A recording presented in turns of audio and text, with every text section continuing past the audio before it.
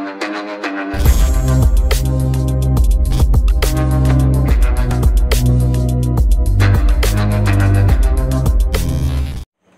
Welcome back to my YouTube channel. ഇന്ന് ഞാൻ പറയാൻ പോകുന്നത് മൂന്നാമത്തെ മൊഡ്യൂളായിട്ടുള്ള ബാങ്ക്സിൽ ഒരു ടേമാണെന്ന് പറയുന്നത് ക്രോസിംഗ് ഓഫ് ചെക്സ് ആണ് പറയാൻ പോകുന്നത്. ക്രോസിംഗ് ഓഫ് ചെക്ക് എന്ന് പറഞ്ഞു കഴിഞ്ഞാൽ അതിൻ്റെ മീനിങ്ങും ഡെഫിനേഷനാണ് പറയാൻ പോകുന്നത്. Crossing is an instruction given to pay the bank to pay the amount of the check through an account only and not directly the person presenting it to the counter of the paying banker.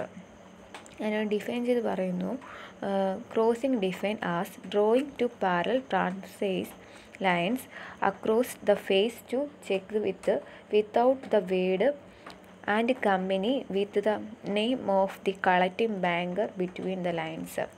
Crossing checks എന്ന് പറഞ്ഞു കഴിഞ്ഞാൽ ചെക്കിന് മുകളിൽ left കോർണറായിട്ട് രണ്ട് crossing ലൈനോ അല്ലെങ്കിൽ parallel line വരയ്ക്കുന്നതിന് crossing of cheque എന്നാണ് പറയുന്നത്.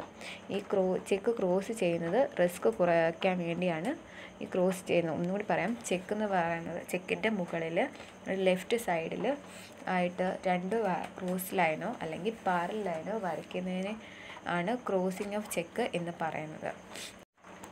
Then next ക്രോസിങ്ങിനെ classify ചെയ്ത് പറയുന്നുണ്ട് general crossing and special crossing. General crossing എന്ന് വെച്ചാൽ drawing of two parallel transfer lines on the face of the cheque consisting general crossing. The line must on the face of the check parallel to each others in cross directions. The word and the company are used to when the drawer to check does not know the through the which banker pay collect the crossed check.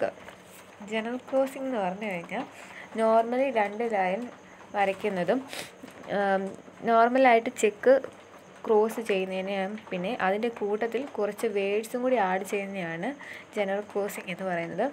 ഈ ഉപയോഗിക്കുന്ന വേർഡുകൾ എന്ന് വെച്ചാൽ and company, account payee, not negotiable ഒക്കെയാണ് ഇതിൽ words ആയിട്ട് ഉപയോഗിക്കുന്നത്. ഒന്നുകൂടി പറഞ്ഞു കഴിഞ്ഞാൽ ജനറൽ ക്രോസിംഗ് എന്ന് വെച്ച് കഴിഞ്ഞാൽ നോർമലി രണ്ട് ലൈൻ വരയ്ക്കുന്നതും സാധാരണ പോലെ ക്രോസ് ലൈൻ വരയ്ക്കുന്നത് പാരലായിട്ട് ലൈൻ വരയ്ക്കുന്നതും അതിൻ്റെ കൂട്ടത്തിൽ കുറച്ച് വേർഡും കൂടി ആഡ് ചെയ്യുന്നതിനെയാണ് ജനറൽ ക്രോസിംഗ് എന്ന് പറയുന്നത്.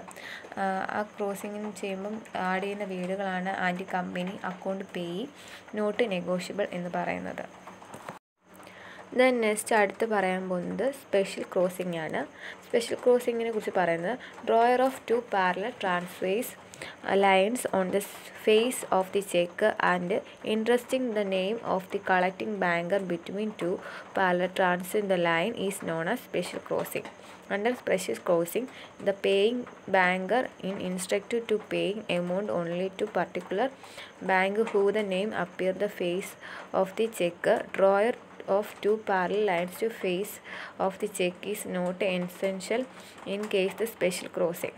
സ്പെഷ്യൽ ക്രോസിംഗ് എന്ന് പറഞ്ഞാൽ അതിൻ്റെ ഉള്ളിൽ ബാങ്കിൻ്റെ പേര് എഴുതും.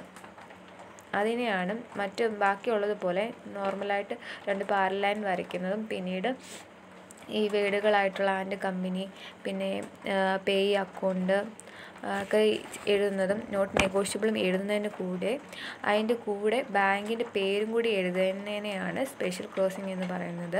ഈ സ്പെഷ്യൽ ക്രോസിങ്ങിൽ ഈ എഴുതിയിരിക്കുന്ന ബാങ്കിൻ്റെ പേര് മെൻഷൻ ചെയ്തിരിക്കുന്ന ബാങ്കിൽ നിന്ന് മാത്രമേ ചെക്ക് മാറ്റി ക്യാഷാക്കി മാറ്റാൻ പറ്റത്തുള്ളൂ. ഇതാണ് ഇതിൻ്റെ മെയിനായിട്ട് പറയുന്നത്.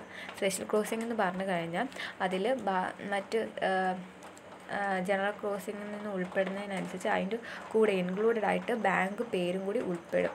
ഈ മെൻഷൻ ചെയ്ത ബാങ്കിൽ നിന്ന് മാത്രമേ ഈ ചെക്ക് കൊടുത്ത് ക്യാഷാക്കി മാറ്റാൻ പറ്റത്തുള്ളൂ. ഇതിനെയാണ് സ്പെഷ്യൽ ക്രോസിംഗ് എന്ന് പറയുന്നത്.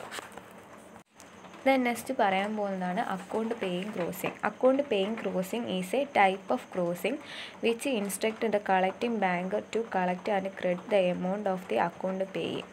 അക്കൗണ്ട് പേയിങ് എന്ന് പറഞ്ഞു കഴിഞ്ഞാൽ ഒരു ക്രോസിങ് ടൈപ്പ് ഓഫ് ക്രോസിംഗ് ആണ്.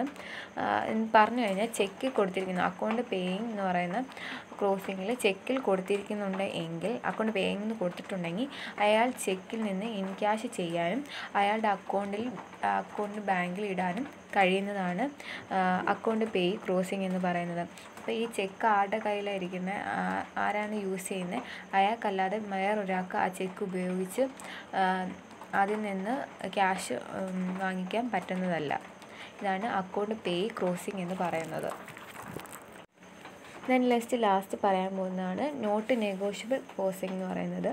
Not negotiable closing take away the negotiability of the cheque through it does not affect it transferability.